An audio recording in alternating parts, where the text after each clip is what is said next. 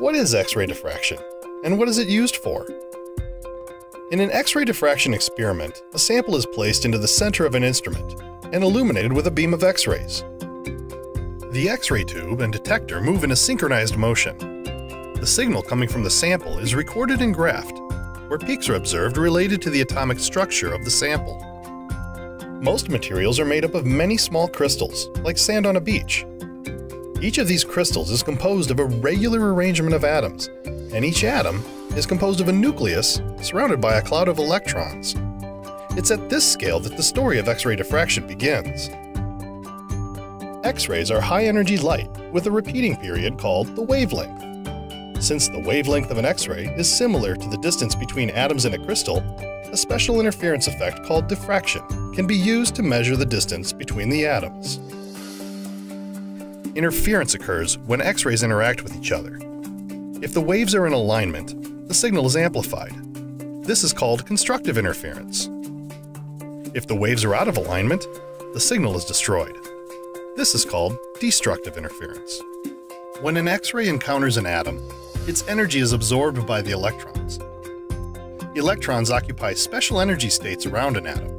Since this is not enough energy for the electron to be released, the energy must be re-emitted in the form of a new X-ray with the same energy as the original.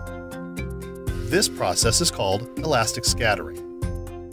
In a crystal, the repeating arrangement of atoms form distinct planes separated by well-defined distances. When the atomic planes are exposed to an X-ray beam, X-rays are scattered by the regularly spaced atoms. Strong amplification of the emitted signal occurs at very specific angles, where the scattered waves constructively interfere. This effect is called diffraction. The angle between the incident and the scattered beam is called 2 theta.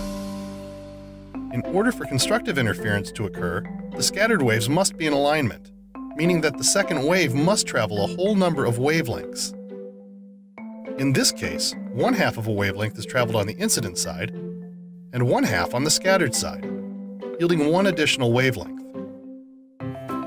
In the case of the next X-ray, 1 wavelength is traveled on both the incident and the scattered side, resulting in 2 wavelengths. This reinforcement occurs throughout the crystal. The exact angle at which diffraction occurs can be determined from the red triangle. The angle at the top is theta, half the angle between the incident and scattered beams. The long side is the distance between the atomic planes, and the short side we know is 1/2 of a wavelength. The relationship between the diffraction angle and the spacing between the atoms can be determined by applying the sine function. Rearranging this equation yields an equation commonly known as Bragg's law, named after Sir William Henry and William Lawrence Bragg, the father-son team who won the Nobel Prize in 1915 for their work analyzing crystal structures with X-ray diffraction.